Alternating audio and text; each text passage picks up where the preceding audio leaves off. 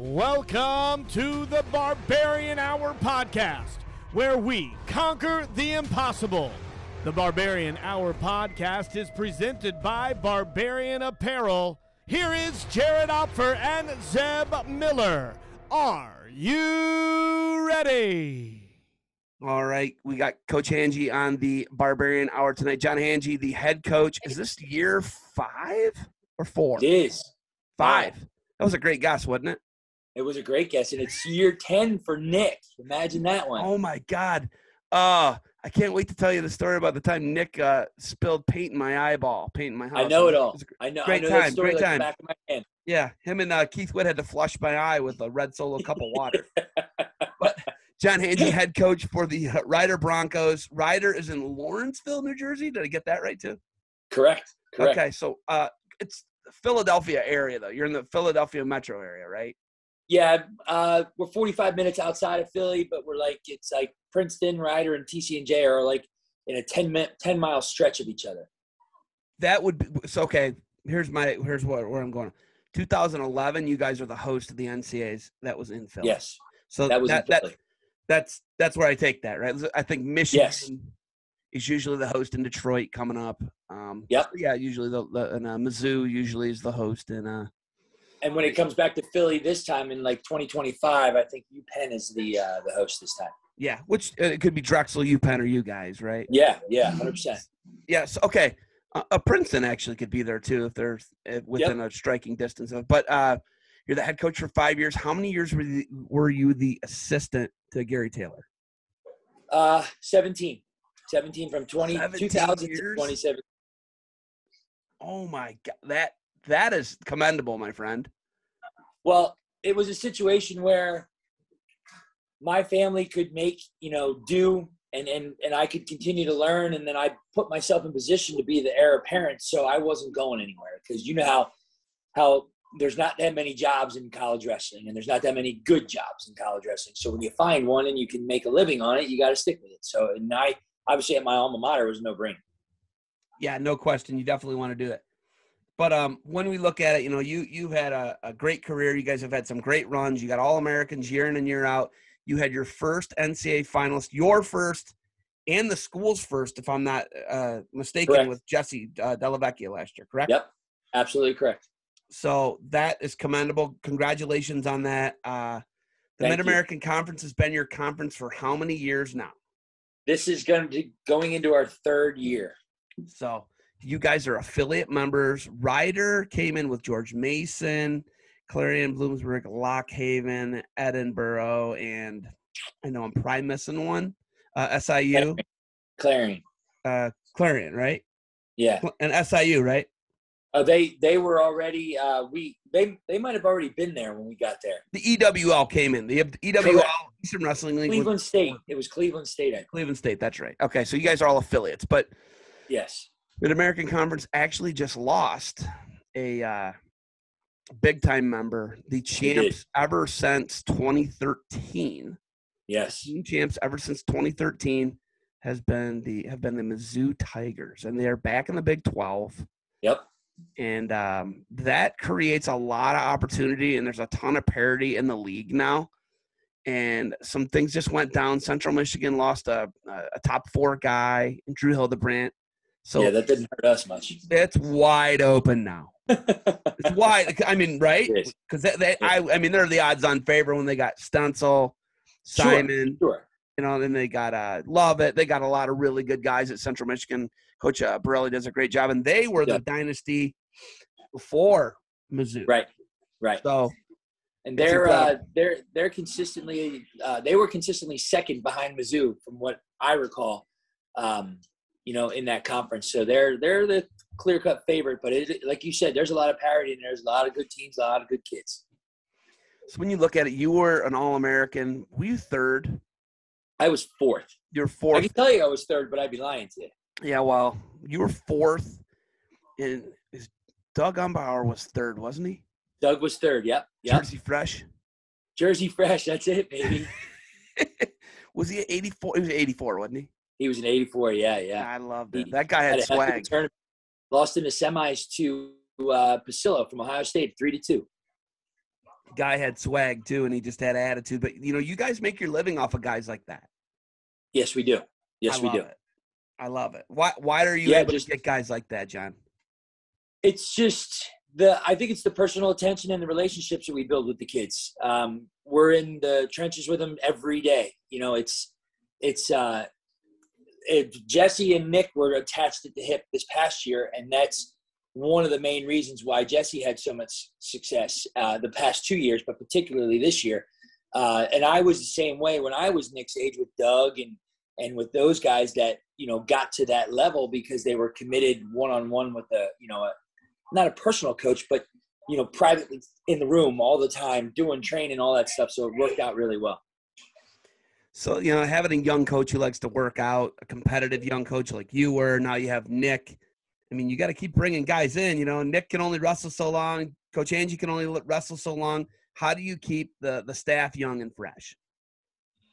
Well, Nick is a kind of a freak a little bit. He wrestles. He's still in that room probably 6-7 hours a day and just wrestling everybody and helping everybody and teaching everybody. The coaches are smart. We don't let them go live, obviously, because as you get older, it's harder and the kids are bigger and stronger and you don't want to get hurt. So it's just a matter of teaching them. If you want to go really hard, you bring another kid in so that you can just watch them from afar. You don't have to go crazy, but you give them a feel so they know what to expect as far as like the pressures and the resistance and all that stuff. But you don't go live. You just kind of push them and teach them positionally, and then they grow a lot that way because they gain confidence that way too. When I look at the hard-nosed guys you get, obviously the Walsh, Chad Walsh, unbelievable. Right?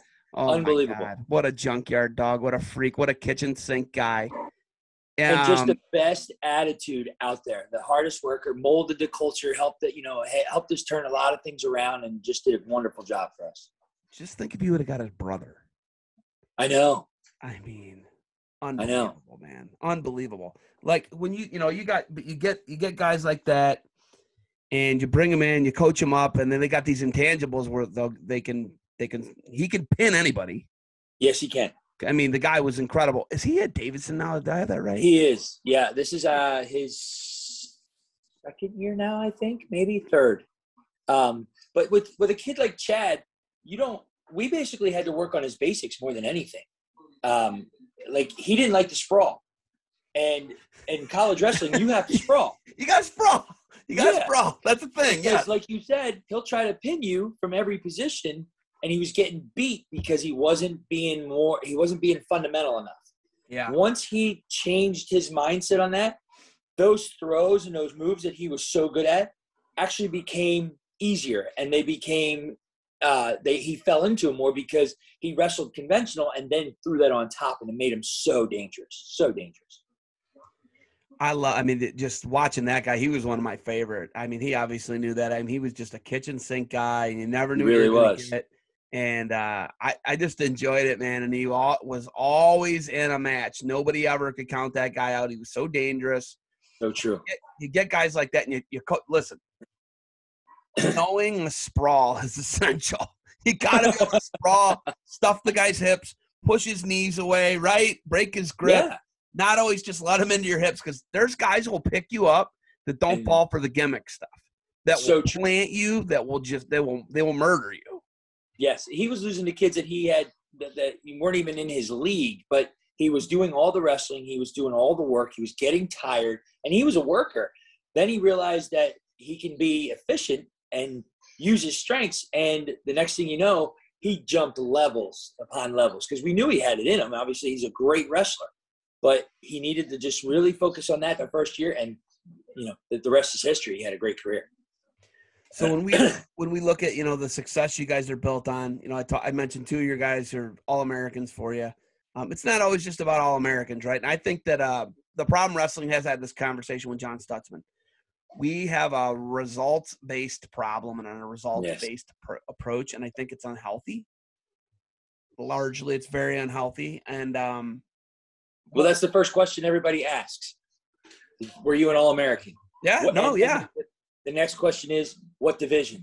Yep. So there's like this hierarchy that if you didn't get there, then it's like you're almost looked down upon. But we all know how hard this sport is. And you could be a 4-time national qualifier, and that's significant accomplishment because that's not easy to do. You know, you could make it your senior year, and that could be a great tournament, you know, but it's just so hard. But you're right. We do value that pretty high. It's you know, and I think it's a huge flaw because, you know, you look at people's APR, that's obviously the number one thing that everybody should be worried about. Who's graduating, right? Retention, graduation. It's what it's really all about. Yeah. We don't have a ton of world team spots. If you didn't know that, I'm sure you did.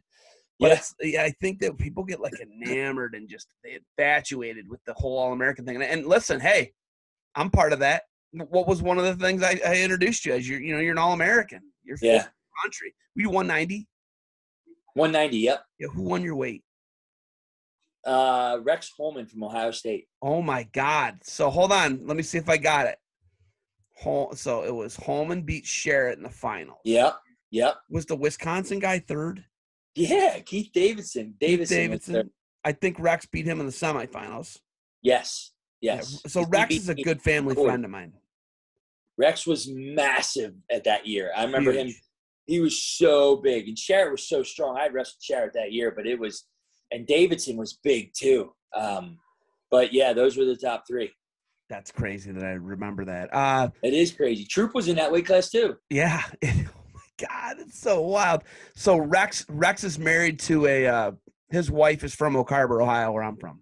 Oh, okay. Yeah, so he is a really good family friend. Him and my brother Chad were teammates at Ohio State. That's awesome. Good family friend, great guy. Nice guy. Paramedic.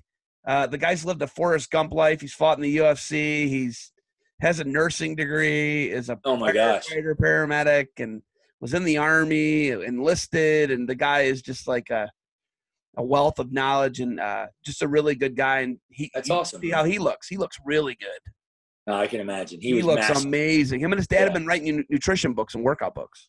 Oh, really? Yeah. So Rex is a great guy. So did you wrestle Rex in the quarters, you said? No, I lost to Davidson in the quarters, 3-2 on riding time. Oh, my God. 107. So hold on. He beat you in the quarters, and then he beat you for third and fourth? Yeah, thanks for reminding me, Zeb. I just put two and two together. Come on. Just kidding. I don't even play like that. You know that. Come on. Yeah, Keith. And it's funny. I saw Keith a couple years after that, and you just want to hate a guy like that because he destroyed your dreams, right? But I met him probably like 2 or 3 years later with my buddy Adam Darengowski, and the nicest guy on the planet, you know. And then we've talked a couple times at Midlands after that and stuff like that, and he's just a great guy, you know. So you can't hate him. You just had to hate him in the moment because he beat me. That's all. Yeah, that is actually like healthy in the moment. That you should not like that guy. You should want to kick his tail, right? No. Wow. But after that, you got to respect for what he did. He wanted it as much as I did, and he just happened to, you know, come out on top. So the year before, Kerr beat Couture in the finals, and Rex Holman took third. Holman was beating Kerr by like 2 or 3 points. Really? And it was a semis. And Kerr like suicide cradled them as time expired for a 2 count. Oh no! Yeah, that's what happened. Were you in that weight the year before? No, I moved up my senior year. I was a 77 all the way through until then. That is impressive. So you were a 77 for 4 years. Did you redshirt? I did redshirt. I redshirted right before my senior year. So I went 3 years at 77, and then I went redshirted and went 90 my last year. So that redshirt year, you're doing opens, right? That the West Virginia Open, at all these opens, East Stroudsburg, all these. You were probably going to them. Were you at 90 at all the opens? Yep, I went 90. I wrestled Bobby Ferraro in the finals of the East Stroudsburg tournament that year, and he was a 2-time All-American for Bucknell. So crazy, man! I love the nostalgia. If you haven't figured it out. Yeah, and so I was at 90. Listen to this tournament. My freshman year in college, I wrestled 90, and then I switched to the 77-pounder, right? Because he couldn't hold the weight, and I was too small for the weight, so we switched. My weight class at the Matttown Open was Volker from Iowa State, Rupel from Lehigh, and Barnes from Oklahoma State, all in the same weight class. Dude. In a Thanksgiving Day tournament, one-day Thanksgiving Day tournament in Lock Haven. How'd it go? I was wrestling Rufel, and I had a cradle lock. I let it go, and then I think I ended up on my back somehow. Did you get pinned? I did not. And then Barnes majored me that year as well. So those were my 2 losses. Oh my God. Wow.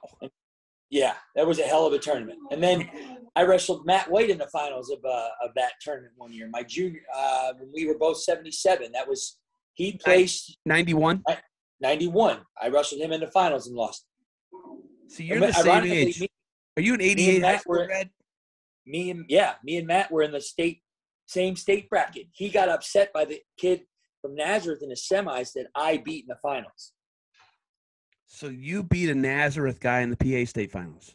Yes. It's so crazy to think that you're a PA guy, because all the talk is always Jersey this, Jersey that. There's so much pride that the people have in the state. You know what? I had this debate. Well, I brought it up and probably chased my tail, but where are people more proud to be from, Texas or New Jersey? That's a good question. Seriously, Texans are like, we shouldn't even be, sometimes they got an accent. Some Texas people got an accent, some don't, whatever. Some of them be like, we're not even supposed to be a member of the union because we did annex them. But they were the Lone Star Republic. They were their own country after they gained independence from Mexico. So it's like they're big. A lot of them will die on this hill, and that we should be our own sovereign nation. Yeah. They say that, but man, like for example, Ardian Ramadani, my guy from Garfield. Yep. You know Ardian, right? Yes. You know of Ardian at least. You probably recruited around his time, but man, the dude loves Jersey. I think he lives at Fairlawn. I'll tell you, Jersey people are insanely passionate about this place. Love it. And that state tournament, I've never been to that state tournament. And obviously the last 2 years have been did they get the state tournament in for 2020? I don't know. They did. So was it at Atlantic City? No. Wait. Did they? I'm trying to remember. 2021 was at high schools. I know that, right? Yes. I think they did. 2021 went all off rankings, didn't it? It did. We had Ashnault on, and he was like, "Yeah, they just picked the top 4 guys in each region, and so that what that does is that really screws the younger kids over." Yes, it did, because you didn't have anything to go off of, and the coaches just threw up their kid and they voted for him, and then if you made it, you made it. If not, you were done. I don't like that at all. But I get you had to do something though. I get that nothing was unacceptable. Yeah, absolutely. Did they get the 2020 tournament in? I think they did. Because they canceled. My kid had kid states after that, and they canceled that. But I think they got the tournament in. Okay. Did you win state in Pennsylvania at the Giant Center? No. Where'd you win? At the old Hershey Arena. So the Giant Center is down the way a little bit. The Hershey Arena is actually more in the park. And It's an older, it's the hump. It's got like the dome almost. It's like a rectangle dome. Old school arena. Old school. They used to have team states there and everything, and states there. Gotcha. So when did they go? Do you know when they went to Giant? 90s probably, right? Obviously 90s. Yeah, I would guess. I could have swore Colat wrestled. I think he wrestled in the Giant Center. I think When did he graduate? He was 93, 92, 93. Yeah, so it was definitely between 88 and that time for sure. Yeah, it's just wild for me to think you're a PA guy. What high school did you go to in PA, John? Quakertown High School in PA. Where is Quakertown? About 20 minutes south of Allentown. It's an exit off the north. Where is Allentown? So Allentown Quakertown's probably about 30 minutes outside of Philly. Okay. And Allentown's obviously another, maybe almost 45 minutes or so. But it's Northeast Extension, so you take the Blue Route to the Northeast Extension and you go straight up, and we're right there. How far is that from where you live now? About an hour and 15 minutes. Okay, so not far. And I live in South Jersey in Marlton, and it's like 10 miles outside the Philly, outside of city, but it's like a 40-minute ride to work. So.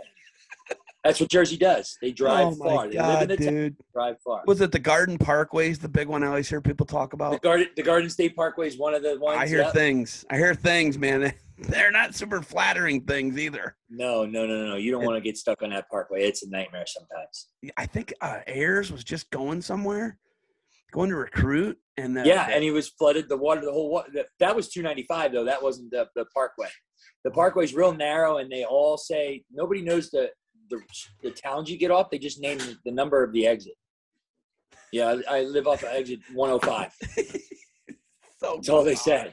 It's crazy. It's so crazy. And what's awesome about Jersey too is it's got very distinct regions to it. Yes, it does. You gotta watch where you're asking somebody where they're from. Yes, there's a Mason-Dixon line in the state of New Jersey, and it's clear across the center of the state because north is completely different than south. Where's Blairstown? It's north, isn't it? Blairstown is way north. Now, they belong down south because they're in the middle of nowhere. But you know what North Jersey, and the closer you get to New York, the crazier and busier it gets. Yes. So Garfield, where my college teammate Ardian Ramadani is from, is right. I mean, it is right outside of Manhattan. Yes, and it's insanely busy up there. And I think like I said, he lives in Fairlawn now. He works for the New Jersey Port Authority. Yep. He actually works at the Freedom Tower, and sometimes it's the Newark Airport. And it's so busy up there. It's crazy, right? And everything's a toll. That's the big thing. He picked me up. I was doing some stuff out there for the C3 compound stuff at Bergen Catholic. And he picked me up, man, and we were zipping all around. I mean, my head was spinning. This dude's in and out of tolls. I'm like, where in the hell are we? It was wild, man. But, I like the passion and the pride of the Jersey people. And that state tournament, I got to get to that state tournament at some point. I'll tell you what, it's an experience because there's some really good kids, as you know, but the fans, the coaches are all educated at a really high level when it comes to wrestling. And it's insane. From the first whistle to the absolute last. And they run the finals. They mimic as much as they can the NCAA finals. So they do a real nice pomp and circumstance for all the kids. They walk them out. They honor them the right way. It's pretty significant because it's a one state champion state, whereas Pennsylvania's still two. There's some other states that are 3, 4, 5, but they're a single state tournament. And the parochials are permitted to wrestle in it, which makes it even harder. Unbelievable. I love it. Didn't Molinaro beat Burroughs in the state finals? He did. But next year, Jordan won it. Yeah. But Jordan, Frank and him were different weights the next year, right? Yes. Isn't that crazy? I mean, those two in the finals? That is incredible. Hey, the guy who was in that, he was in a movie, a pinned movie. He was in like a real. Oh, yeah. He wrestled for Hunter and Central. That guy was a state champ, I think, wasn't he? Yes, he was as a sophomore. And then he never wrestled again because he went to the acting career. Went to Hollywood. It was Alex something. It was he wrestled for Hunter and Central. I'm going to tell you this right now. Do you know who the Paul brothers are? The guys who were just boxing. One boxed Floyd Mayweather. One boxed Tyron Woodley, and the one almost killed Ben Askren. Yes. Although Ben Askren might have taken a bit of a dive and maybe didn't train and just got a paycheck. But that oldest one, Logan Paul, this is a hill I'll die on. Logan Paul was a freak. Logan Paul was 5th in Ohio in our big division. Really? He lost in the district finals to Dom Abinator. Yeah. And then I videoed one of his matches when I worked for Flow Wrestling, and I have one of Logan Paul's matches it's on Flow Wrestling. Really? And he lost, but he came back and placed. But his high school coach was Jake Percival. Really? Logan Paul. Oh man, you're getting all the tidbits. You ready? Logan Paul went to Westlake High School. Their last state champ was a guy named Doug Dake. That's now lives in New York, right? There you go. That's who that is. Doug and his wife were All-Americans at Kent State. She was a gymnast, and Doug was All-American at, I think, 177. Hell of a bloodline. There you go. So, yeah, I mean, it's crazy to think, but the Pauls they're phenomenal athletes.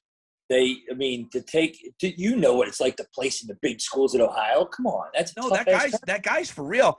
And I was 5th in Division II in Ohio, and I was a 500, slightly over 500 college wrestler, right? And everyone's like, "Oh, he didn't wrestle D1." I didn't even ask Greenlee. I had Greenlee on last week, because that's the big claim that he came out or was going to come out, and I think they probably get press calls about him. But I just don't care. But the dude is he's legit. I mean, if you're 5th in Ohio, you can be on any of the D1 Absolutely. rosters. There's no question. Absolutely. Yeah. You've earned it right there. Did you know that about that guy? He was a state I placer. had no idea. Yeah, and an all-state tailback as well. So the guy's an athlete. That is an athlete. To be the guy's an athlete, and he's big too. He's big. He was like a 182. So he's big. So what I'll say about the one brother though, the dude who beat Woodley, and I don't think he beat Woodley, but whatever. But I don't score boxing matches. But and the one who knocked Askren out, I think he's on like probably the best stuff you can be on, whatever it is, like whatever Bonds was on, whatever Giambi was on. Yeah. I mean, if you look at him, he's big, dude. He is big. He's big and he's powerful. Yes. And they're millionaires. And they don't have that much background in boxing, but they're punching really, really hard. They're punching really hard, actually. Yeah, they are. They're punching really hard. Like, dude, when he hit Askren earned that $500K. Yes, he did. A shot, man. He definitely did. He took a shot. I mean, I don't want to take that shot. You know, I like brain cells. They're cool. You know, brain cells are cool. But hard to come by. that the actor, Alex, man, I'll have to Google his name. He was legit though, and he was actually, when they had him wrestling, that wasn't like watching Vision Quest. No. That was legit wrestling. He was smooth. Yeah. They did a good job with the wrestling box catcher, don't you think? Say it again. They did a good job with the wrestling scenes in box catcher. I agree. I would agree with that. I think that like Channing Tatum looked natural. And then you had like J.D. Bergman. I think Reese might have been in there. They had a bunch of our senior level guys were actually in there. Because the message was so powerful, they had to have legit wrestling for people to kind of buy into it. You know what I mean? At least from inside our culture. And I think they did just that. Ruffalo looked good. Channing Tatum looked excellent. I mean, they did a great job. They didn't look fish out of water. They looked like actual wrestlers. However they did it and how many takes it took, they did a great job. How far is that from you, box catcher? Well, I know it's a neighborhood now, and it's not a. Villanova is probably maybe like 45 minutes. Yeah, so that's a huge metro area. You guys. It used to be a ride from Ryder. Like Darren Gowski was the first one to go there from our team, and train under Humphrey's dad, who was the coach at that time, and before Strobel was at Foxcatcher. And then Adam used to go there and train with Valentin Jordanov, and there was one other. And then Humphrey, and then we would start traveling with Adam, and we had some crazy experiences there. Some just crazy experiences. Can you share is there anything you feel comfortable sharing that maybe you saw John DuPont do, or anything that you think that the fans out here would like to hear? Not really. It was just, what I can share is that every time he came around, we just got quiet and we just dispersed. Because every time John DuPont came around, you guys, like, did they tip you off, or like, hey, this dude's a weirdo? Did they? A little bit. Like I would know. I knew Adam really well. I'm still really close friends with Adam. And was Adam the one who beat Burnett in the round of 12? Yep. Put it on him. Put it on him. 0-0 going to the third. Yeah, 8-0 at the end. 8-0. He said he majored him. He is tough. He is. I'll tell you right now, he did that to a lot of people. Got to get off the mat. Yeah, Adam's one that's so hard to get off the mat on. He did that to everybody his senior year. He lost to Roselli. He lost to Roselli in the quarters, and then he changed his strategy in the third place match, and he beat Roselli. That's incredible. Yeah. That is incredible. So he tipped you off. He was like, was he living there? No. He was commuting back and forth. Like his one senior year, or the year he redshirted, we didn't see him. If he was a class, he was a class, and if he wasn't, he was a Foxcatcher. Or training with Jack Kubo up in Easton. Jack Kubo, that's another awesome one. Yeah. Another maniac. Not like DuPont's a maniac though, but when he would come around, did he know your guys' names and would he try to engage you, or was he just aloof? Just totally aloof. And he would like try to make jokes and be funny, and it was just awkward. You know what I mean? So we were like, we just got our stuff and we just moved to the other side, or we just left. We were in, we kept quiet, we were out. How big was that facility? 2, 3 mats? 3 mats, 3 regular freestyle blue, yellow, red mats. The weight room was in the front when you walked in. It wasn't big, but there was a long hallway that led to his office. I was never in there, but the facilities were just phenomenal. It was really nice. Rico Ciparelli was training there with Schultz at that time. That was a story that I saw. Rico and Schultz were done practice, and the length of the 3 circles, Schultz would just start running, and he would just keep running until Ciparelli actually passed him. He had to lap him and pass him. And Schultz probably made him do it for like 30 minutes one day. And he's like, you can't stop till you pass me. And Schultz just kept going. Schultz, he was insanely good. Did he ever choke you out? Did Dave Schultz ever choke John Hangey out? No. You knew though. No, he never got his hands on me, so I never really actually wrestled him. So that was good news.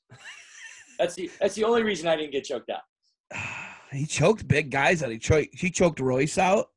Yep. Alger. He choked his brother out, I think. I think he did. And his brother's strong. You think? Mark Schultz is strong? Strong. Freak. Yes. Like still grab and crush people. Yeah. I bet you he choked. I wonder if he choked out Chade, because Chade was there.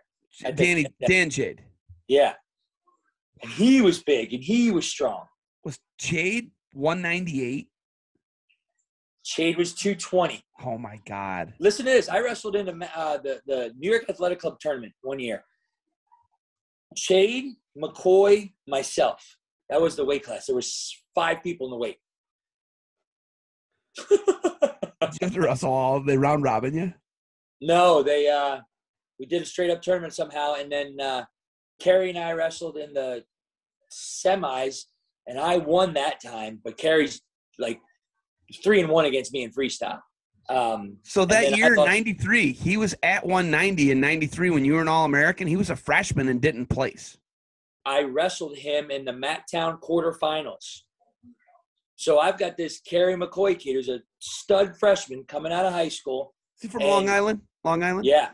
Yes. I'm in the finals. I'm ranked like 7th or 8th in the country at the time. And I've got this kid, and it's 3-2, I think, with like 30 seconds left. I'm winning, and he shoots, and I bump him to his back, and I take him down to his back to beat him. And then the next year he was a heavyweight and win 2 national titles. He won 2 in a row. Well, no, he had the like crazy long win streak, and then Justin Greenlee upset him in the semis one year. Yes. He won next year, and then he was gonna win again. Yes. And he got beat by Justin Greenlee, who's like a basketball player. Not like Joel. So not tall. Like Joel. No. Nothing like Joel. No. Completely different frame. Yes. Yes. So he was at that weight that Rex Holman won. Yes. The weight where you were 4th. Yes. He was at that weight. Crazy. I bet you we could go look back and you might have been in a situation where you almost had to wrestle him. I don't remember where he was in the bracket. He was seated, but I don't remember where. I think he might have been on the bottom bracket. Were you seated in 93? 4th. So you wrestled to your seed? Yeah. Davison was the 5. Oh, he was the 5. Who was 3? I think, was it Troop maybe? No. I think the 2 seed was Sharon. I think the 3 might have been Oganesian from Nebraska. Okay. Big 12 Nebraska. Yes. That is wild, man, to think about that, because I remember that. Like, who was the Northwestern guy? They had a guy, too. They had an All-American, too, at 90. That year? You sure? Because Kloiber placed from Pitt. Who all placed it that way? I gotta look at that. We gotta look that up. We'll catch. I'm gonna Google that while we're talking. But okay. It went Holman, Sharrett, Daveson, me. I think Kloiber was 5th. Who the hell else was in there? Dale Budd was 8th from Lockhaven. Here we go. I got it. You ready? I need 6 and 7. Rex Holman, Troop Ohio was 6. State. Sharrett, Keith Davidson, Wisconsin. John Hangey, Ryder. Jeff Klober, Pitt. Dan Troop, Iowa State. John Curtis of George Mason. George Mason. Dale Budd of Lockhaven. Yep. What was Kerry McCoy seated there? Hold on. Bud was unseated. All you guys were seated, but Bud. Oh, never mind. Kloiber was not seated either. I wrestled Bud in the 2nd round. Okay, hold on. Here we go. I'm going to look at the bracket. I want to see what McCoy did. Dude, it's like awesome to look at this. Like, have it right at your fingertips. It's amazing, right? So, it is. What do you wrestling stats? Yep, wrestling stats. It's pretty amazing. That's an amazing website. They didn't put the 1 seed. Oh, that's the con seed. Never mind. They didn't put it up top. Like, it was weird, right? Hold on. Let me look. No, they didn't put it up top because Holman actually beat Kerry McCoy 2nd round, 13-3. McCoy was in the 4 seed spot. What we would, or no, he wasn't even in that. Jerry McCoy was in that from Cal PA. We were close to wrestling because Davison and I wrestled. Oh, Emilio Collins is a stud. He's a stud. Yeah, Rex beat him in the quarters. Then he beat Davidson in the semis. Troop got beat by Sharrett. Yep. You lost to Davidson twice. He beat you in the quarters, 3-2 on the riding time, 107. Was that what it was? Yeah, unfortunately. Not to bring it up again. But that's amazing. Yeah, and then, I mean, there were some really good Who was the Northwestern guy? Who was in there? Les freaking Gutches! Les Gutches is in the weight. That's dude, crazy. hold on. 190 when you were a senior. You ready? Here we go. Listen to these dudes. You ready? Dan Henderson. He was an Olympian. Hold on. I'm not done. Dan Henderson, Keith Davidson, John Hangey, Dale Budd, Emilio Collins, world champion Les Gutches, Rex Holman. Hey, Henderson won. He unified some belts. He won multiple weights and I want to say it was Pride. He's won everything. Hold on, I'm not done. Kerry McCoy. Hold on. Kerry McCoy wrestled Jerry McCoy 1st round. Yeah. From California, PA, right? Yep. John Curtis, he was an All-American. Dan Troop, Iowa State All-American. Hold on. We're not done here. Tyrone Howard of Bloomsburg. Strongest guy I've ever wrestled. Joel Sharrett. Another strong Oh, my God. Another one. Listen to this one. This one's going to blow your mind. Jeff Munson of Illinois. I had to beat him to place. Dude, have you seen him lately? Yes. He's a tatted up freak, and I think he denounced his citizenship and lives in Russia. Yes. Yeah. Because he's like a Pacific Northwest guy, I think. Yeah. Oh, my God. And then Oganese. He beat me at the Midlands. And then I beat him to place. Oganesian did not place. No, and he was a 2 seed. Oh, my God. They have him in the 2 seat. They have him slotted. No, he was a 6. Oh, Andy Foster of Oklahoma was the 2. Yeah. Wow. There was a tough kid from Navy. That was a bracket, dude. You were in a freaking bracket. That was a bracket. Oh, my God. Glad I didn't have to wrestle all of them. Oh, my God. So you had to wrestle. So you lost to Davidson. You beat Dale Budd. And I had to drop down, beat Monson. So my next match was Curtis. Oh, my God. So I dropped down, beat Monson, and I had to beat Curtis, and then I had to beat Troop, and then I got to Davison again. He beat me. Oh, my God, dude. Yeah, you beat Monson 6-3. Yep. Oh, my God. Monson's huge still. Like, when you see him, he's mad. Was he a freak then, too? Was he built like that then? He had long hair. He was built like that, but he isn't as big as he is now. I mean, he is massive now. Gotcha. But he was strong, quick. It was a dogfight. It was definitely a dogfight. You were in a weight. Hangey was in a weight, man. Holy smokes. What a freaking weight. I love it. You awesome. Probably never sat back and really reflected at the weight as my gosh, because you didn't know some of the guys were in there. Yeah. You're right. It's nice to hear that. Isn't that fun? It is fun. Isn't this fun? Isn't this fun? Hange, come on. It's fun when you hang out with Zeb. Always fun. Not always. But so you got the job done, and I think it's fun to sit and reminisce about this because you probably don't really think about it much. You're thinking about getting dudes to graduate, APR, recruiting. Obviously, recruiting's maybe even it comes with those other things because you always got to have horses in the stable, right? And then just fundraising. There's just so much on your plate. What is fun about it anymore? As far as a head coach, are you so indoctrinated into the system that is just like part of you? What is fun about it anymore? The relationships you develop with the kids, there's no question. Like every day you have a kid. Let's take the freshman class. You come in, you're in charge of molding them and making them do what you want them to do, when they're supposed to do it, and be responsible, be accountable, all that stuff. And it's a full-time job. But that's fun because you see them at a starting point and you want them to get to a higher point, and you see them progress, and they become these kids that are accountable, are responsible, and are, hardworking kids. And it's so rewarding. And it's more rewarding now that I'm older, to see kids succeed, to see, help them get past hurdles in their lives and stuff like that. So to me, as I'm getting older, that's the most rewarding thing of my job. I mean, when you work around young kids like that, you stay young because you're young at heart, and they make sure you stay young because they change, and every year they evolve, and they're different, but it's a lot of fun being around those kids. And, having Nick and my younger assistants, it fits the mold. So this is year 22 for you. 22. Well, I was at Ryder. So I was at Ryder in 1988 as a freshman.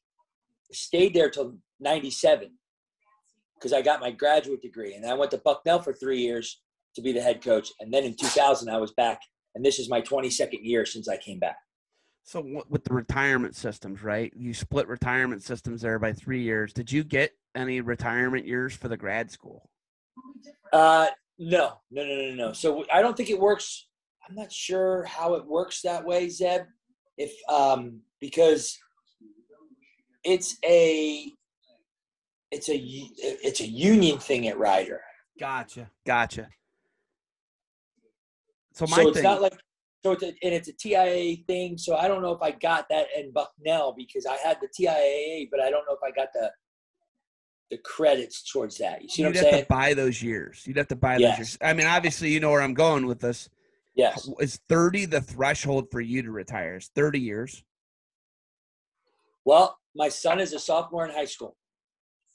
So you could actually okay, so let's say that's 6 more years. Let's say you get him through high school, 7 more years. Yeah, 7 more years. So 7 more years. You're going to get your kid through college if he decides to go, right? And then evaluate from there because this is a job that you can't do forever and be successful at the highest level. I mean, there's ways to do it, but you got to maintain a valuable contribution to the staff, to the school, all that stuff. So in my opinion, I'll be looking maybe for somewhere, some other avenues at that time. And that's the big thing. Nobody wants to talk about it or think about it, but everything goes like this now, man. It's crazy. I got 2 kids. I got a 5 and a 3-year-old. Yeah. And it just like, man, how fast they grow and they develop and all these different aspects of life, man. And it just flies. And the kids, when you have kids, because you have a daughter too, don't you, John? I do. She's a junior in college. Where at? Kane University in Union, in North Jersey. Yeah. Okay. How far is that from you? About an hour and 15 minutes north. That's not bad. Nope, not at all. So, you got all these stressors, right, of life that you got to take care of, but nobody really wants to think or address like, when do you retire? And what was crazy is I would always be like to Joe McFarland, I'd always be like, hey, how much longer you got, right? And the year he retired, I interviewed him and he didn't tell me. And then he told everybody else after I interviewed him in Cleveland. And I'm like, what the heck, man. So I'm not even like that though. But I'm not even like I gotta break it. I mean that's okay. No, but no. Right, like it's just it's a young man's game though, right? It is. It absolutely is, and it's like I'm positioning myself because you know as well as I do, the kids, because you have kids, life goes faster, and I've agreed to. I got the job. I'm teaching a graduate class this spring, so I'm trying to like develop that second half, and I've got 7 or 8 years to do it. So I'm trying to develop that second half so I can position myself to maybe be an athletic director somewhere or some other administrative type position, because it is a young man's job. And if you can't do it, you got to make sure you get somebody that can. And Nick is a guy that I would love to see do exactly what happened with me and Gary. Get to a point when he's ready to retire, I retired, or he retired, I stepped in. And same thing with Nick. When I get to that point, Nick comes right in. Yeah, I mean, it only makes sense. And the thing with you is, man, it's your alum. Your alum, it's your alma mater. Yep. You wanna leave it better than you found it, right? I mean, absolutely. Everybody who loves their school, I feel that's the obligation you have, right? Like I agree. That's just my opinion, but I mean, I think that's a big part of it. Gary Taylor, I mean, geez, oh Pete. First off, I had a lot of respect for Gary Taylor. What was crazy is I was independent contractor for Flow Wrestling, and it was almost like they ignored the guy. It was real weird, and I know it like made Nick mad, right? It did. I don't know if it made you mad because I think you're just like head down, keep doing what you're doing, right? But it was bizarre to me. And Willie Saylor was like, "Hey, man," and I recognize that. You know that I recognize that, and I always would be like, "Hey, let me talk." Absolutely. I was always trying to talk to people, and I just don't roll like that. And I came from Kent State, so I get the mid majors. I love the mid majors. The mid majors are my bread and butter. Anybody can go interview the Big Ten guys, right? I mean, Oklahoma State guys, they can go ask John Smith questions. But I love George Mason. I love I love the PA schools. I love those schools because it feels like, well, first off, that's where I'm from. Right. Secondly, I know more about them, and it's harder to be just a casual fan of them. You really got to try, right? Yeah, you got to dive in and dig and get committed to learning them. Yeah, if you got the Big Ten Network, you can be the best casual fan ever and know all these guys because you can sit on your couch and watch it and not have to log into something or buy a service, because if you got the Big Ten Network, you're there, right? So I think that's where my love for those your guys mid majors and the smaller schools. Are you the only Division I sport at Rider is wrestling? No, every sport at Rider is Division I. And we have 20 sports. All are D1. All D1. They compete. We're in the MAC, as you knew earlier, but they're also in the MAC. It's an MAAC. And then except for field hockey, I think is in the NEC because the MAC doesn't have that. So it's it's a Northeast region type of conference of very like schools like St. Francis, Quinnipiac, Iona, schools of that nature. There's like 13 of them there. It's a basketball strong conference. There's some Rick Pitino is the head coach at Iona. Oh, okay. So that's funny. Quinnipiac's all the polls are Quinnipiac. Yes. They're big political science and polls and polls. Yes. So that's funny. Okay.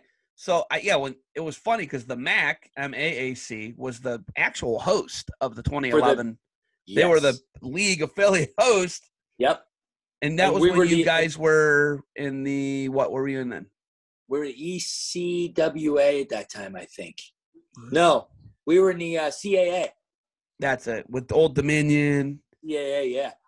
Hofstra. And interestingly enough, we are the only institution in the MAAC that hosts sponsors wrestling. Wow. We need to change that. Yeah, 13 schools. That's crazy. I did not, because I didn't even know about that league until you just brought. Because I glanced across some of the most obscure things you could ever imagine on the internet. I did not, because I never even looked into it when they were, because they were branded all over that NCAA's that 2011. Yep. But what you guys have done there is pretty amazing, right? Like how you're able to be competitive. Is Rider, what is it, 4,000 students? A little less. I'd say 3,500. 3,500. Small private school, right? Yes, sir.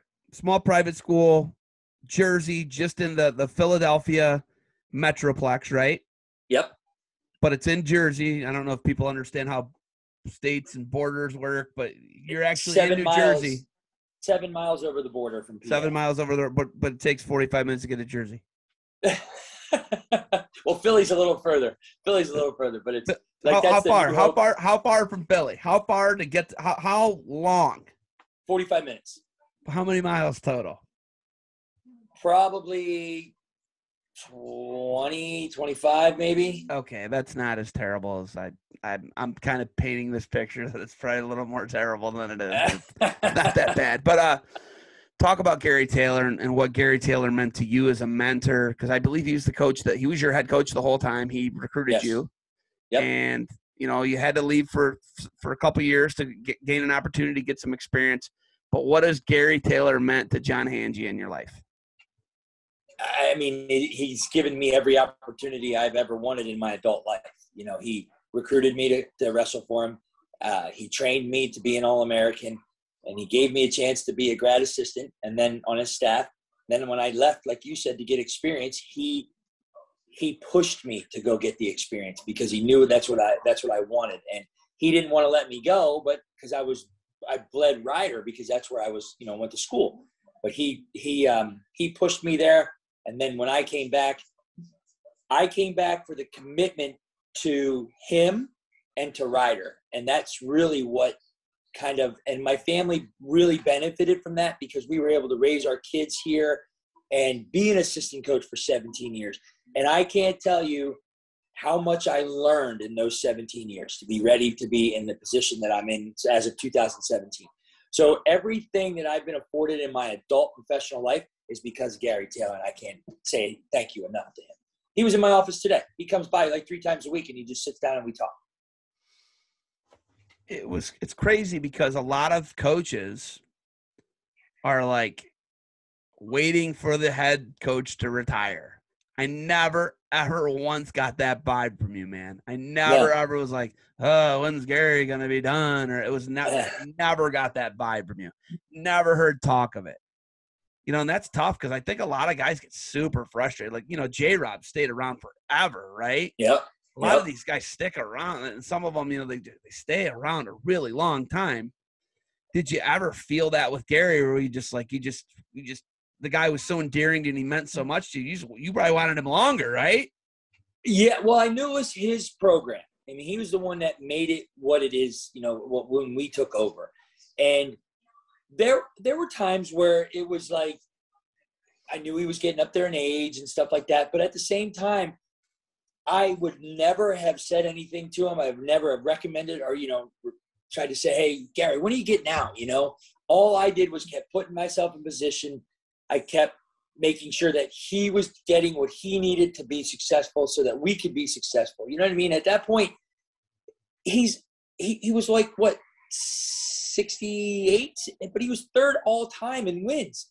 How do you just get a guy to get out? Like, you can't just say, okay, you need to leave because you're not good anymore. Well, his last year, he had 13 wins as a team. I mean, so that was 2016. Chad Walsh and Ryan Wolf were All-Americans, for God's sakes. Yeah. I mean, he went out with a bang, didn't he? He went out with a bang. That's the way you should go out. That's what called you fading want off for into somebody. the sunset, man. Like, that's amazing. Send him out the way he wants to go out, and that's kind of what we did for Gary. Yeah, and I remember there were people would say weird things. I go, no, I think this guy's still effective. No, I'll tell you right now. I think guy's he's good. In that room. He still walks around just kind of looking and watching. He still has great input. I'm telling you. It's a young man's sport, so the energy level gets the best of you after a while. But he knows so much wrestling, and he's got such a great way to teach it. So he was so valuable, and and when he decided to retire, we lost a great coach, but he still supports the program tremendously. What I like about you and Coach Andersey, 2 very different guys, but what I do like about you guys is your end game. Your end game and his end game was, he was Kent State. Your end game was Rider. You're alum, right? Obviously, you can throw brands in there, whoever you want. Sure. Anybody who's at their alma mater coaching, yeah. So, Escobedo, right? Yep.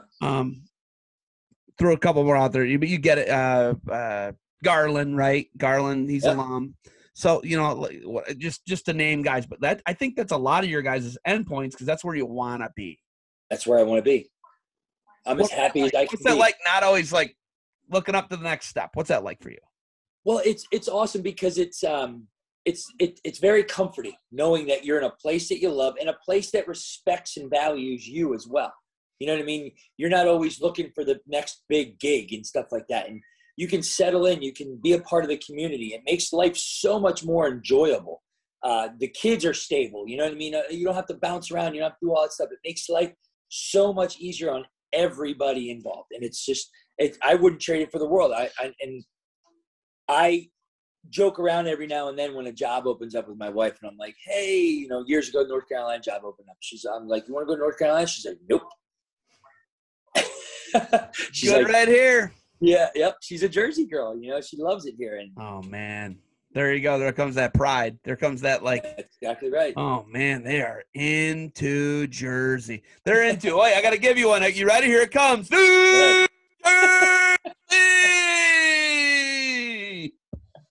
Gotta do it. I gotta do that. Come on. Absolutely. Come on, I gotta do it. Hey, the whole reason I had you on was for you to preview the Ryder Bronx for the Mid-American Conference. Let's do it. You want to start at 125 for me and tell me who you got potentially? All right. So most likely our starter will be Tyler Klinsky. He's a freshman this year. A COVID freshman. So he did wrestle a couple matches for us last year. Had a decent year. But with Tropea graduating and moving on, who's applying to be a state trooper in the state of New Jersey. And Tyler has had a very good summer, productive summer. He's a two-time state finalist, state champ. And he's good. He's good. He's going to be a little young and inexperienced, but he can wrestle. He can absolutely wrestle. Do you have any? Is there depth there? Or is he the only guy? There's some depth, but it's not. I'm kind of hoping that he doesn't get hurt. Kind of hoping he doesn't get hurt. So you got guys behind him, though. You do have guys that. But not kids of that caliber. But they're great kids. They work hard. It's stuff like that. So if he needs a match off or something like that, we can afford him. 133. Returning national qualifier, Richie Kohler. Has gotten bigger, gotten better, had a good summer. Went 0-2 at the NCAA tournament. Had a great MAC tournament last year, made the finals. And has 3 years remaining. And we expect big things from him. He's starting to figure out wrestling at a better and higher level every year. So you got to remember, he came in at 33 when we had Anthony Cephalo and Chris Wright. And he was an afterthought in our third guy at the weight class. Well, he put basically both of them out of the sport. Cephalo had injuries, and Chris Wright just never had the passion that Richie had. And Richie's put himself in there, and he's never looked back. So I expect big things from Richie this year. So he's a returning national qualifier, 0-2 at the tournament last year. 141. We're probably – this one could be up in the air a little bit. If Quinn Kinner gets certified and can make it effectively, he'll be our 41-pounder. Quinn is an Ohio State transfer? Yes, he's an Ohio State transfer. But he's a Jersey guy. He is a two-time New Jersey State champ, yes. Okay, so Quinn Kinner, he was at like 57 for him or something, wasn't he? Well, he was also at 33, if you remember. That's right. He went up to like, yeah. Yeah, he was anywhere in between because he just wanted to be in a lineup so bad. So he would have morphed himself into anything just to be in that lineup, and he found himself in there quite a bit. Yeah, I remember seeing him. But he's probably weighing out like upper 40s right now. So he's on striking distance for it. So if he is able to do it and be successful there, I don't want to make him, the weight, the sport. So we have to see how he handles that and balances that. This is our first real time with Quinn. So we're just getting to know each other. We're off to a great start, but we're just getting to know him. Say Quinn can't make the weight. Who else could be at 41? Well, we have a returning national qualifier in Mackenzie Bell, who will redshirt if Quinn makes the weight. If not, it'll be Mackenzie Bell at 141. That's a good problem. Good problem. Yeah, the kid that beat Hart in the semis last year from Missouri. Wow. Yeah, and he's a tough kid. How about 49? Might be an Ohio guy. It'll be between our guy from last year that represented us in the MAC, Wyatt McCarthy, who's from up North Jersey, or from Beaver Local, Cole McComas might be our 49-pounder. Was he from Beaver Local? Beaver Local. He was a 3-time state finalist. Is Nick's wife from Beaver Local? Yes, she's got a storefront out there with her fashion. Oh man, let me see if I can draw the name. The Cherokee Child. Cherokee Child. I was gonna say it. But with 2 E's, Cherokee Child, and she just opened up another store in Medford, which is a town between Nick and I. Nick lives in Mount Laurel. We live in Marlton. Medford's right between the two of us, and she has another storefront there. She's doing okay. She's killing it. Yeah, 100%. That's awesome. That's awesome. I love that you got a potential Ohio guy in the mix there. He's state runner-up in Ohio. Yes. Pretty tough kid. Yeah, really tough kid. And he got really COVID. Tough kid. He got the COVID year. He got the COVID. He didn't get to wrestle his senior year. Yes, correct. He could have been there. He is such a quiet kid. He's a 3.6 GPA, and he's a hard worker, and he is going to be good. So listen, I went and these guys are from the Ohio River Valley that I met. I didn't meet him, but I knew him. There's a guy that's from that area. Have you ever heard of Max Effort? It's a supplement. What's it again? Max Effort. Yeah. And then the guy that owns Max Effort, one of the owners, he used to own Muscle Farm. Oh, okay. His name's Corey Gregory, and then Dustin Myers. Dustin Myers is the guy who trains a lot of the Ohio RTC guys, and he trains a ton of people. But Corey Gregory and Dustin Myers, they're from that area. They're from right around where Cole's from. The big thing people do, they're steel workers or coal miners, or they work in an auto factory, right? So it is a gritty, tough, blue-collar area, John. And Cole typifies that completely. He doesn't say a word, but you can never, ever see him dog it. He's always pushing it. He's there all the time doing his thing. These guys are insane. Yeah. They're 42 and 43, and they're still working out like they're 20. Yeah, I see some of those videos and stuff. They're crazy. Insane. I was there yesterday. I was there. Really? Yeah. Oh, yeah. I went to the gym. They gave me some swag, too. I got a really cool Max Effort. They hooked me up with a windbreaker. They gave me a shirt, and I just, talked to Corey, talked to Coach Myers, and they're just, like, awesome guys, and they're training high school kids up. And they just jumped off a cliff too, man. They moved their whole operation, 30 miles east. Closed the gym to members. They were like, hey, if we don't, you're a member, or they cut all their members. That's crazy. And they're just training wrestling people and training their guys. And they're awesome. Good for them. Yeah, and I think they're doing really well. But that Cole is from the same area. Yes. And you can see it. They're just great. Schmitty, this guy who I used to work with, Corner Rugs guy. Schmitty's another Ohio River Valley guy, man. They're just like these gritty, find-a-way type dudes. And I kind of like that about the Ohio River Valley. They're underdogs. They're underdogs, and you got to like them. All right, 157, who the Bronx going to come on. Hold on. You only got to replace the guy who's got the greatest finish in rider history, in Jesse Delavecchia. Coach, I don't know how you're going to do this one, but sorry to delve into this, but Jesse did have a COVID year. What happened with Jesse not coming back for the COVID year? We had a conversation. I know Nick had a lot of conversations with him. We had conversations with his parents.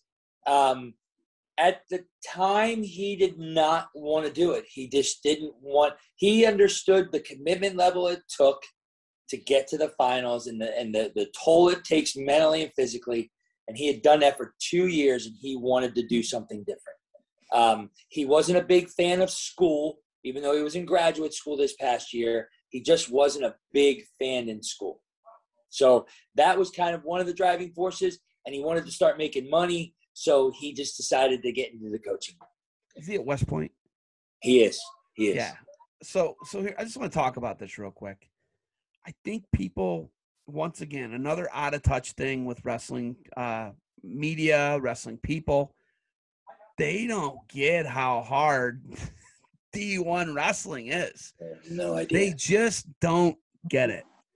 And if you look, John, why our guys dominate MMA, why the D1 and D2 guys go and they dominate, you know, JUCO guys, D3 guys, all our guys, NAI guys, whatever. Look at the amount of weigh-ins you guys do in a season. Yeah. You guys are doing 1 hour weigh-ins for the duels, 2 hours for the tournaments. Your NCAA tournament's a 3-day weigh-in. Yep. Back to back to back. And they give you a pound every day now, though, don't they? They do, yes. Yeah. So you're weighing, if you're 57, you're weighing at 59 the last day, right? Yes. First off, if you're weighing in at 159, I don't care what you weigh, you're making weight. Yeah.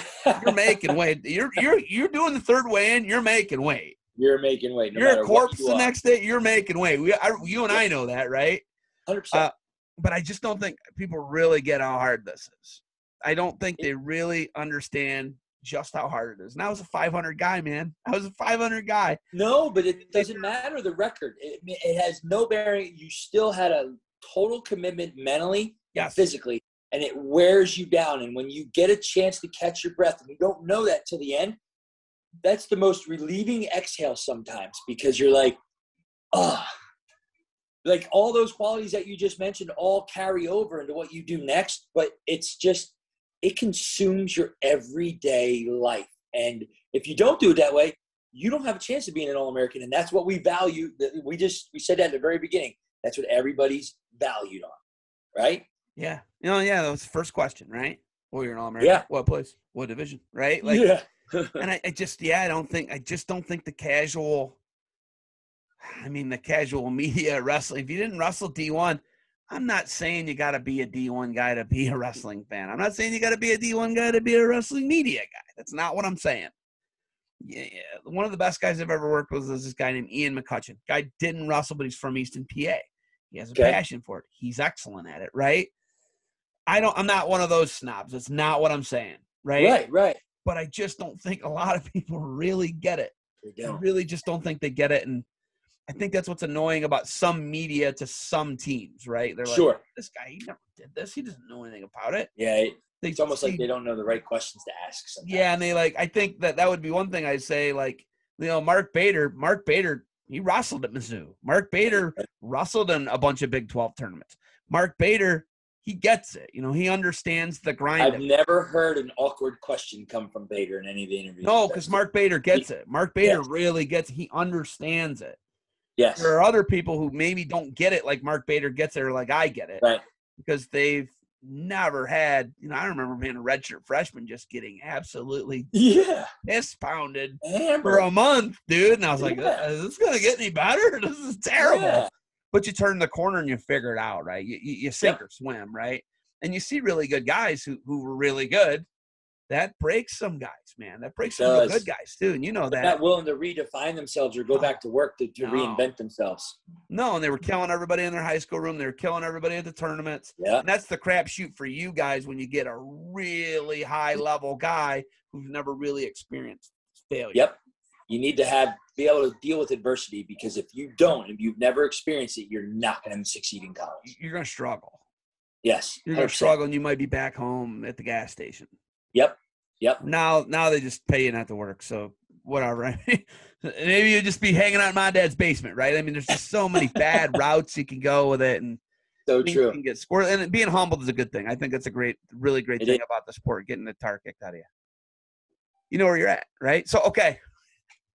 How do you replace 157? I don't know. So, obviously, Jesse was the first ever national finals, the only non-Power 5 kid in the finals last year. That's an unbelievable year for us, right? But we got his high school, friend / former, opponent, competitor who went to Nebraska, Jake Silverstein, who was the national qualifier at 165 last year, who's dropping down to 157. Okay. Jake has 3 years left for us. So Jake is very, very good. Obviously, he has room that he needs to grow into become Jesse, because that's an elite level. But he's on the right path, and he's kind of following the lead that Jesse did. If you remember, Jesse was behind Chad Walsh for a year, okay, because he was not eligible with his transfer credits. Then the next year he wrestled 65, and then after that we realized he was a little bit too small for that weight, and we went down a weight. Well, we did the same thing this year. I told Jake, you had to go 65 this year because Jesse's a senior and it's 57 and it's his spot. We're not going to even challenge him on that. Then we realized that NCAA's Jake was too small for 57. So when Jesse decided, or 65, when Jesse decided he wasn't coming back, we made that conscious decision with Jake in the conversation to go 57. And he'll have a much more successful, consistent year at 57. He'll be good down there. When you look at there's a huge size difference. If you look at a 57 compared to the 65, it is wild. Think about this. Jake Silverstein qualifies for the national tournament. His 2 matches at the national tournament were the kid from Missouri, O'Toole, and Monday from North Carolina. Jeez, Monday is massive. Monday's 6'2". Yeah. He's huge. Jake is strong, but it didn't matter. They just were bigger people. They smother you. They crush you. Yeah. Oh, exactly. Man. Wow. So you're dropping Silverstein down to 57. 57. Okay. Yes. Okay. Yep. Who's going to replace him at 65 then? So we're looking at a combination of 2 guys. It'll be one of 2 guys. It'll be Angel Garcia, who was our 74 last year, who was the 4 seed at the MAC tournament, but went 0-2. He'll drop to 65, or Joe Casey, who was our 57 2 years ago, will be moved up to 65 because he knew Jake was going down, so he built into a 65 pounder. So it'd be one of those 2 guys at that weight. Okay, and then is one of them going to migrate up to 74 then? No, there's also another kid in there that'll push both of them. It's Mike Wilson, no-name kid from North Harnan. This kid had a losing record in high school as a freshman, ended up being the 3rd seed and placing in the state tournament as a senior. Wow. Yeah. There you go. That's a rider guy you make your money off of. That's what I'm talking about. You say a no-name guy, that's a rider guy. That's a rider guy. And it's sheer grit and determination for this kid. He's working his ass off, so he's doing good. All right. So is he going to be 74 or is he in the mix at 65? No, he's in the mix at 65. So Shane Reitzma, who was a redshirt for us last year, he wasn't as ready as Angel Garcia was last year, but Shane has had an unbelievable summer, and he will be our 74-pounder this year. Neither MAC finalists, there's nobody returning at 174. No. It's wide open because left and McNally transferred out. Yes. So 74 is wide open. It's somebody. Wide open. Yeah, wide open. Absolutely. So that's one where you got to really get in that guy's head and be like, hey, man, you got to believe you can win this. This is 100%. Yeah, absolutely. So up until that weight class, we don't have a single junior or senior in the lineup, potentially in the starting lineup. They're all sophomores or freshmen. The first 8 weights or 7 weights. Wow. Once again, great problem to have. Great problem to have. Our futures, we're going to grow from first date to last date this year, and we'll have them together for a long time. 184. George Walton was there last couple of years for us. He had the takedown against the Missouri kid, and I don't care what Missouri says. I can show you the film. He had the takedown at the end of the buzzer, and they didn't give it to him. And he should have been in the finals. And then he couldn't recover mentally, and he lost a couple matches that he would have net. He won't lose them this year. So he's training hard. He's doing well. He's got 2 years left for us. He's going to do well this year. 197. We talked Matt Carenti into coming back to school. He is a 6th-year senior because of COVID. He's in graduate school. He graduated undergrad, and he is training probably with the most passion I've ever seen him train with. And he is he's going to be a legit threat at 97. Once again, another weight where you can bust it wide open, man. You can bust it wide open at 97. Like that's another weight he should probably be the 2nd preseason ranked kid in the MAC. There during the preseason. They got to know. Those guys got to believe. They have to have a belief. Yes. At 74, 97, they absolutely have to believe. Absolutely. Listen, man, the only odds-on favorite would be, what, Stencil at heavyweight? Absolutely. I mean, Stencil, but I think your guy can roll with Stencil. Well, we're redshirting him. Laird's a redshirt. Laird's going to redshirt. He got mullet. He still got mullet? No. got mustache? His mom said, before you go back to school, you're not leaving. You're not allowed to go back to school unless you get a haircut. So he got a haircut. How do you steal a guy out of Edinburgh? Straight out from Edinburgh and brought him over to Ryder, New Jersey. And he'll never go back. He's a Jersey kid now. I love it. So what are you doing with – okay, so what are you going to do at heavyweight then? Zuba. David Zuba will be the heir apparent. So we're going to wrestle Zuba, redshirt Ethan, and flip him. And then when Ethan graduates, Ethan's going into the MBA program. He's going to get his Master's of Business Administration. So in 2 years, he'll be done. And then Zuba will have 3 years remaining after that. Do you love the parity in the Mid-American Conference coming up this year? It's like, you know, you gotta give Stencil the heavy favorite at heavyweight. And besides that, who's the other super duper heavy Simon at 41? Maybe. Right? Simon's tough. Unless Kinder's going to roll down there. Yeah, but like you look at it, you gotta love your chances at every weight, right? 25, what do you call it? It's not coming back. Hildebrand's not coming back, right? He's done. But Ferry and the kid from Lockhaven are pretty tough, though. Yeah, Werner. Yeah. I love it. But like sitting and discussing this with you, gotta feel confident, man, right? No, we do. I mean, we're going to have to train our butts off, and everything's going to have to go our way. But it's like you said, every school should be saying that to their kids. This is your chance. There's not a Missouri in the weight class. There's not a Hammer in the weight class other than heavyweight. You got a chance to win the conference and get to the national tournament, and that's the incentive. Yeah, 97, you had some guys transfer out. I mean, 97, anybody can win that weight. 74, anybody can win that weight. Yep. You had Bolsack get out. And Bolsack went to, Rutgers? And the Missouri guy, Missouri. Yeah. Oh, my God. Like, now that it's like I'm thinking more about it, I'm like, oh, my God, there's really some opportunities to make some noise. And what is your threshold this year for matches? 14? It was 17 in the past. Is it 14, John? For the RPI? Yeah. I think they're going to go back to 17. They are?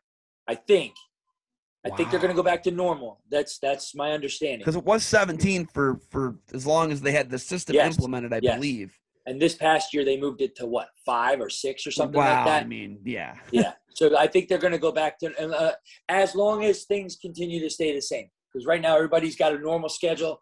Everybody's planning on a normal season. So unless things change, we'll probably go back to 17. Do you think the Ivy Leagues will wrestle? Yes. Okay.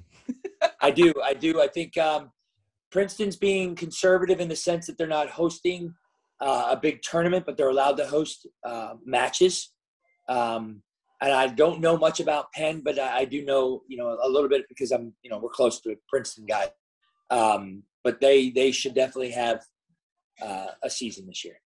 All right. That gives me confidence. Kids deserve it.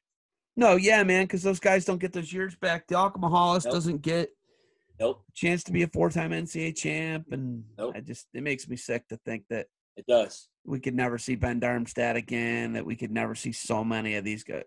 Is Kolioko's a Penn, isn't he? Yes. So you know as well as I do, they make that tournament tougher. I mean, the kids that Princeton has, Penn has, Cornell has, all those Ivy make it tougher. Yes. So you want them there. Yes, you want them there. Yeah, man, I want the Ivies to wrestle it. I'm not gonna bog you down with this because it's very it bothers me a little bit. But I mean, I really want them to wrestle. But me too. At the end of the day, is there any doubt in your mind that the Ryder Bronx can't bring home a Mid-American Conference title to New Jersey? There's no doubt in my mind. Like I said earlier, we're gonna have to train our kids right, put them in position to win, and things are gonna have to go our way. Because it's us and probably 4 or 5 other teams that are thinking the exact same thing. So it all depends on who hits it right and who's healthy and, if luck falls their way. But you make your own luck, in my opinion. So it's an opportunity that we have in front of us. And if we didn't do it this year, we're going to be hard to knock off just because we're young. We're really young. I mean, Zuba's a freshman, so that makes 8 freshmen and sophomores in my starting lineup. And there's teams that we're not mentioning that I'm not mentioning, like George Mason. They've made huge strides, man. They've gotten a lot better. There's teams like, Cleveland State's gotten a lot better. And 2 guys punched their way into the finals last year. Yep. They got a qualifier coming back at 49 and 97. I mean, and they got guys who are right there too, man. Like they can make noise too. So Northern Illinois is really good. Yes, they are. Yes, they are. Oh my God, they're really good actually. Yes, they are. People sleeping on what's going on in DeKalb. That they're doing Ludwig is doing a tremendous job in DeKalb, Illinois, and I'm impressed with them. They're really good, actually. Yeah, we have them early this year. They're our second date. We're having them November 13th at home. That's a landmine, dude. They're sneaky good. The dudes are big. They cut weight. I like them. They train hard. They're in good shape. They wrestle hard. I got a returning All-American. And their 65's real good. Their heavy's good. They got a transfer 97 that's good. They're very balanced up and down the lineup. And then obviously we already mentioned, Central. So yeah, they're just steady. Central, man. They're just so steady. You know what you're getting. The dudes are good. They attack both sides of the body. Tough on top. Obviously everybody can get off the mat. They follow the game plan. And it's just they're top. No, they're well coached. They're well coached. That guy's one of the best coaches in the country, Tom Briley. So, all right. Do you got anything else for me? No, I think we're good. We're good? We're good. I want to, hey, my head assistant.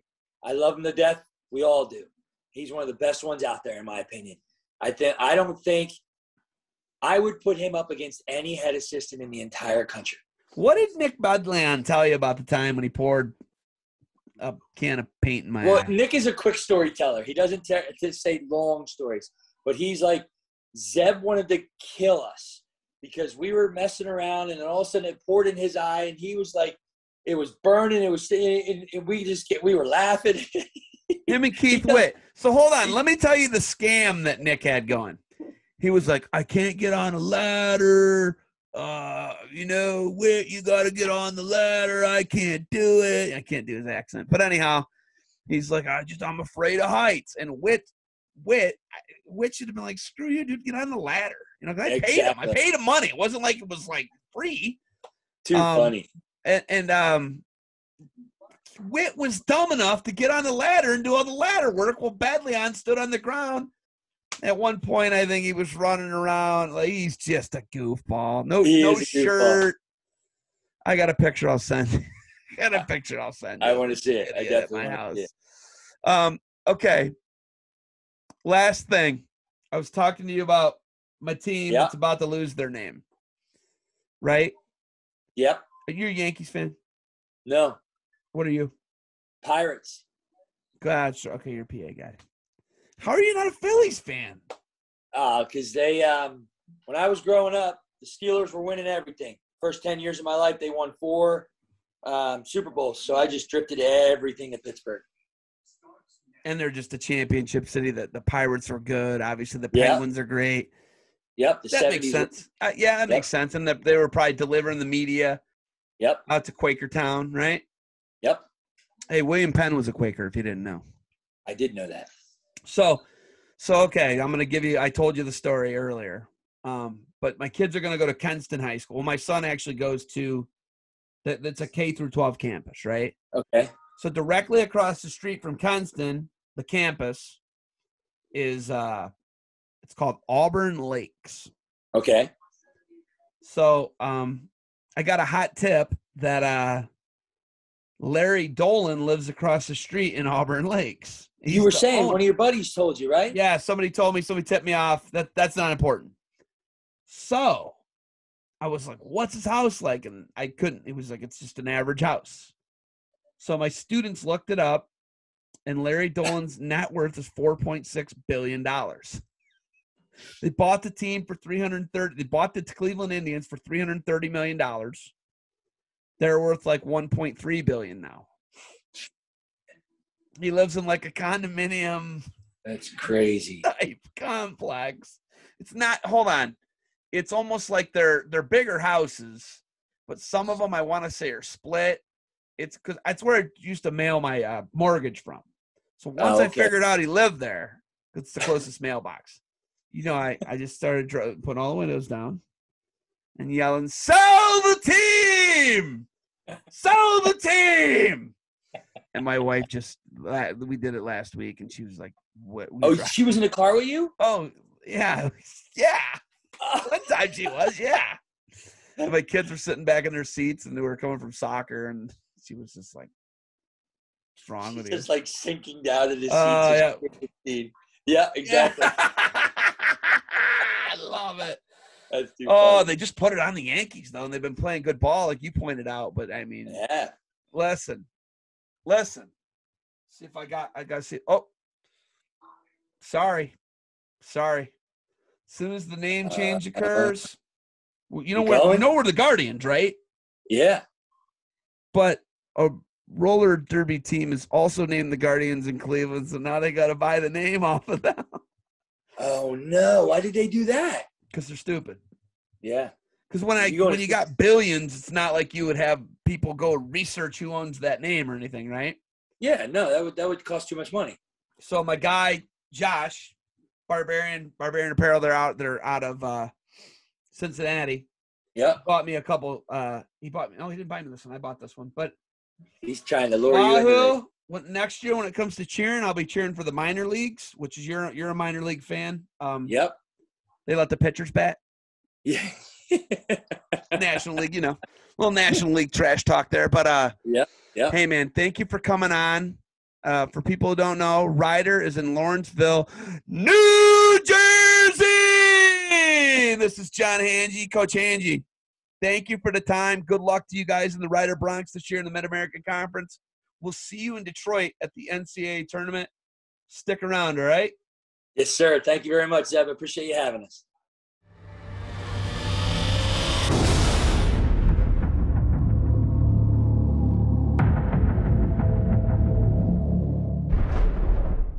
Hello, wrestlers and coaches. I'm Teague Moore. I spent 20 years coaching at the Division I level in the NCAA, 15 of those years as a head coach. During that time, I helped a lot of wrestlers and parents navigate the recruiting process.